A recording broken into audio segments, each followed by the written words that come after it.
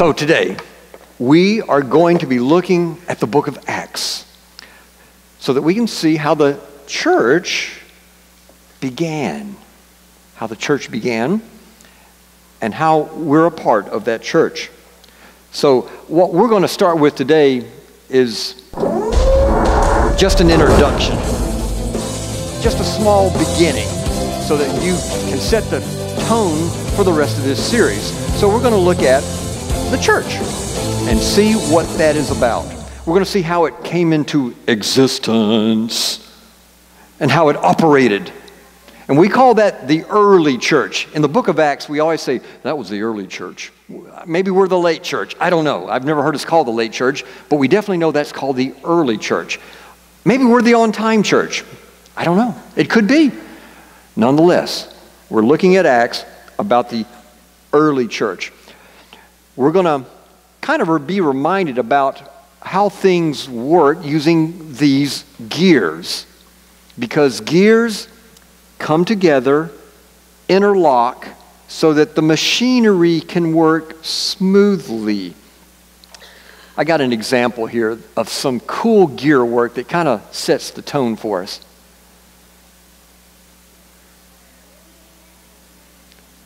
Look how everything is all together.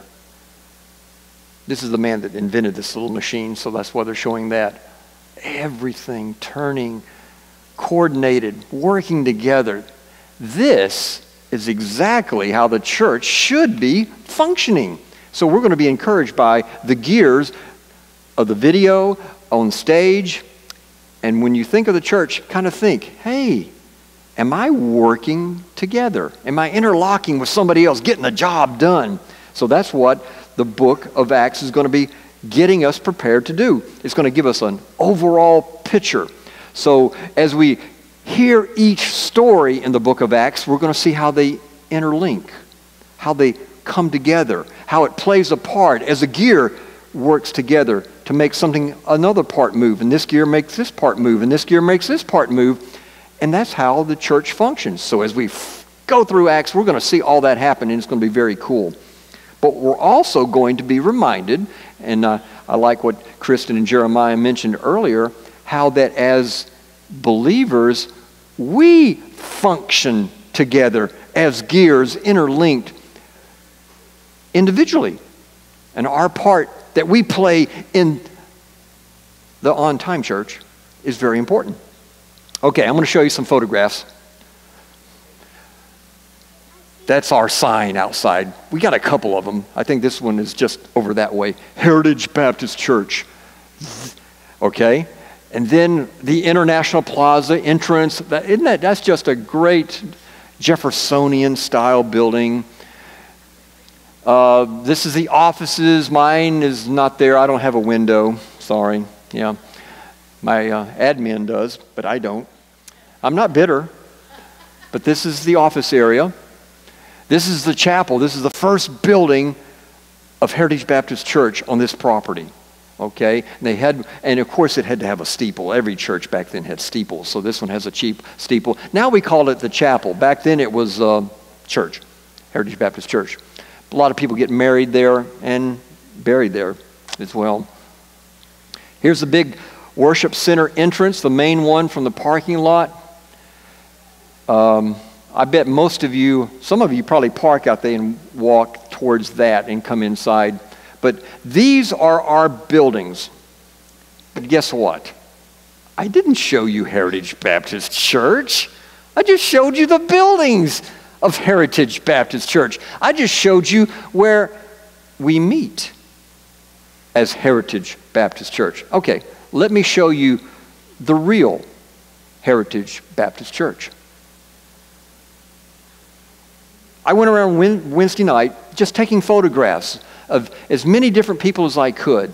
So you see all ages especially. You see children, you see teens, you see adults, and you see a few senior adults. We are the church. As our What's Up says, say it with me, I am the church. Say it with me, I am the church. See the blank there, that blank spot? That's you. Your picture could be up there at this very moment if I had gotten around to take yours already. I would shove you in there because you are part of the church, just like these people are. I am the church. Now, let me make a clarification, make something very clear so there's no misunderstanding. When I say I am the church, that is only true because I have Jesus as my Savior. Just by coming to Sunday school or Blast Zone does not make you the church. There has to be a salvation experience that you've experienced so that you become a member of God's family. Then you are the church. Until then, you're not. You really go to church is what happens then. Hey, I'm going to go to the Heritage Baptist Church. So hopefully everybody here has made that profession of faith in Jesus, and you can say, I am the church. I hope that's true. And if it's not, well, you can do something about that, even today. And I would encourage you to talk to your mom and dad, or a leader, maybe before you leave today. I am the church. Now, the word church, C-H-U-R-C-H, church, comes from a Greek word called ekklesia. Say it with me, ekklesia. Now you say you can speak Greek, ekklesia. Now, why are we learning a Greek word? Because when the Bible was written, Greek was the common language. It was kind of like what today is English. People want to learn English, not because they're English or American, but because they know it's the language of the world, that if you really can't communicate well with other people unless you learn English. And that's why people come to our church on Wednesday night to learn English as a second language, because they've lived here from another country and they go, I got to learn English. I got to know things. But English, if the Bible was written today, it would probably be written in English first and foremost. But back then, it was Greek. Everybody spoke Greek. Everybody however, luo, lues, lue. That's all the Greek I learned and minored in Greek at Liberty, which is pretty embarrassing. Luo, lue, lues. Okay. Sorry, that doesn't even impress me anymore. But if I did know Greek,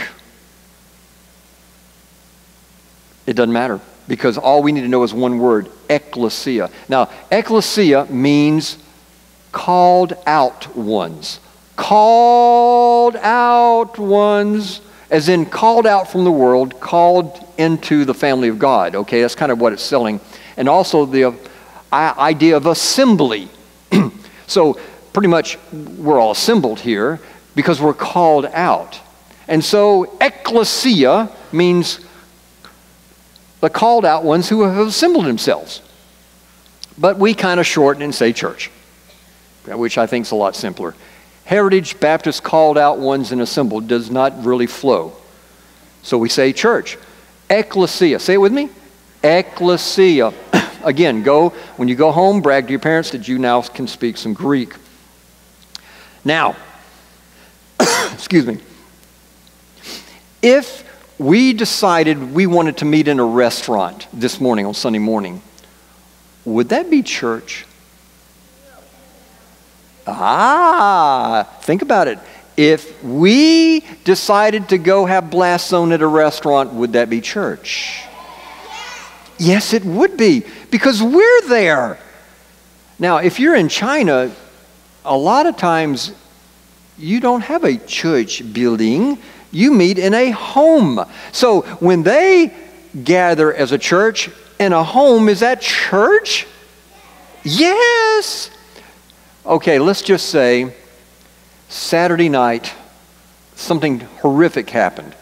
What if the tornado that flew through the area a few weeks ago had touched down here at Heritage Baptist Church and leveled the place? Nobody got hurt, fortunately. Fortunately, for real, nobody got hurt. But it was on a Saturday night, nobody's here. We come on a Sunday morning, thank you, and this place is leveled. It's just debris field everywhere. Would we have church? Yeah. We could have it in the flat parking lot. Do we need chairs? Do we need lights? Do we need a roof over our heads or walls? No. Those are just buildings where we meet in. I am the church. I am the church. Say it with me.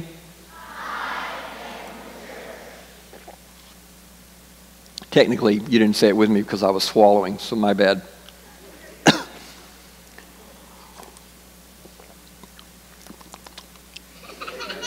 Sorry. Miss Sue took good care of me, bringing me water. I am the church. You know what? I think you guys are getting convinced about this. That you really believe that we are the church. Okay, another name for the church is body of Christ. Body of Christ. Ephesians 1:22 says, and God placed all things under his, Jesus' feet, kind of figurative language, and appointed him to be the head over everything for the church, which is his body. The fullness of him who fills everything in every way. The church, which is his body. So when Jesus entered the world, he took on a physical form. We know it. When you think about it, this is probably the coolest aspect of heaven. When we go to heaven, he's going to have a body. And we're going to be able to touch him like he can touch us. He really took on a body on earth. And of course, he got a newer, better one when he went to heaven. So now, while he was on the earth, he represented God and showed clearly his love for people, especially by dying on the cross in our place, paying for our sins. He showed that love, but he had to have a body to do it. His work continues through us because now we are his body. Literally, we have the hands and the feet and all the rest of us that make up the church, that make up what he needs to now clearly go show God's love to the world. I mean, we are his main way of getting the word out because we're his body. And the Bible says he is the head, which means he's over it. Okay? He's the head, we're the body. Every one of us is a physical representation of Jesus himself if you're a believer. When you say, I am the church, say it. I am the church. Then you're saying, you know what, I'm representing Jesus down here. I am the church. I am the body of Christ, and I'm representing him right now. So as he loved the world, I got to love the world too. Now here's something unique about the body of Christ. There's a big body and a smaller body. Yeah. The big body is called the universal church. I know. Universal simply means every, okay? Every. If something is universal, it means it's every thing or everyone. So what we're saying here is from a verse in 1 Corinthians 12:13 that says, for we were all baptized by one Spirit, the Holy Spirit, into one body, whether Jews or Greeks, slave or free, and we were all given one Spirit to drink. Another verse says, now you are the body of Christ and individually members of it. So the verse is saying that all believers in the world are a member of God's, of the body of Christ. Every believer in China, in Russia, in Africa, South America, and America, we're all one big body with Jesus as a head. And that's why we say universal. Every believer ever in the past, present, or future is part of the universal big body of Christ. Then there's the smaller body. We call this the local church. The local church. Paul wrote this. Paul, an apostle, and all the brothers with me to the churches in Galatia. So what Paul is making clear is that there are more than just one church in Galatia. So there are local churches. You go a few miles down the road and there's another church in Galatia. You keep walking and you come to another church in Galatia. There were churches everywhere in Galatia.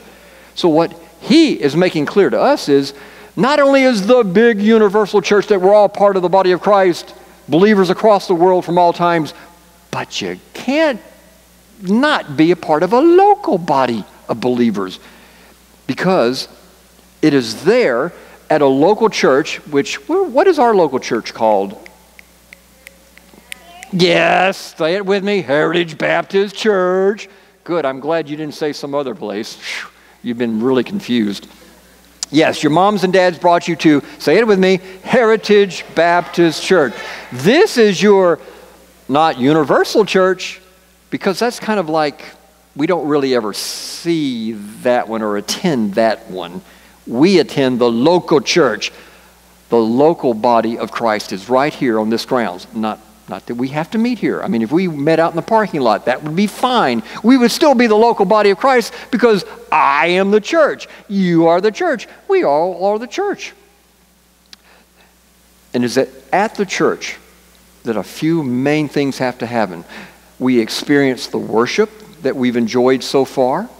We get the teaching from God's Word at the local church. And we also have what they call fellowship with other believers. And I guess a lot of you had that during our playtime. You got to interact with other Christians. Fellowship. That's what has to happen at the local church. And it does not happen in a universal church. So that's why God gave us the big body and He gave us the little body. And I would say this is one body that probably needs to gain weight. Okay? Because you want it to grow. So weight gain good with small body. Just think about that for a moment. In the first chapter of Acts, Jesus speaks to His disciples before He ascends to heaven. And He speaks to them and also to the future church. Now, you got to understand, in the first chapter of Acts, the church had not been born yet. It hadn't been around forever, okay? It had a beginning. You're going to find out about that beginning later. That's not what we're talking about today. This is just an introduction to the book of Acts, and especially to the idea of church.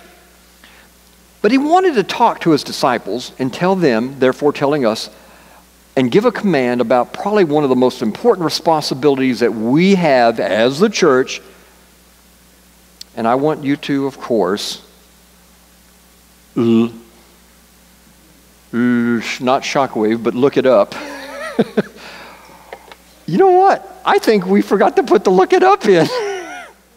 Acts 1:8. Look it up. Seriously, you know where it's at. Matthew, Mark, Luke, John, Romans, Ephesians, and Acts. Okay? I helped you. I'm not going to do any more. You're on your own. People.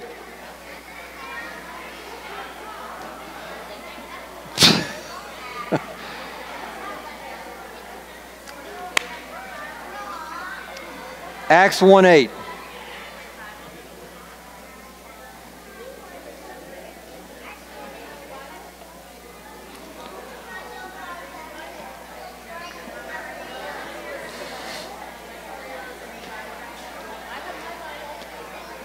Raise it up if you found it. I want to know how many have found it already. I cheated. I already had mine marked, so I'm not judging you harshly. Okay, put your Bibles down, open it up, find Acts 1:8, and we'll read it together. Obviously, it's a familiar verse, but it's very important for us to lay some groundwork here. Jesus talking again to His disciples before He real body ascended to heaven, which we will see when we go there. This is very cool. Jesus saying, but you, soon to be church, will receive power when the Holy Spirit has come upon you. And that's what we're going to talk about later, not now. And you will be and this is what we want to talk about now, witnesses in Jerusalem and all Judea and Samaria and to the end of the earth. We have to be witnesses. We have to be going out into the world, our neighborhoods and our cities and our countries and our everywhere, because we are the physical representation of Jesus. He is our main method of getting the word out, and we got to be willing to do that as the church is one of our main functions, to share his message to the lost people of the world. Bow your head and close your eyes. Let's pray together. Lord, we're looking forward to learning about the church and how important it is, because we're it, and we need to know how we should be working as a church. How important it is to be like the gears meshing, getting things done, pleasing you. Lord, you love us so much and you care for us. Even when we make mistakes, we know you're forgiving and kind, and we know that we can call on your name. And I pray that if those here who have never asked Jesus to be their Savior would consider doing that today, even before they go home. In your name we pray, amen.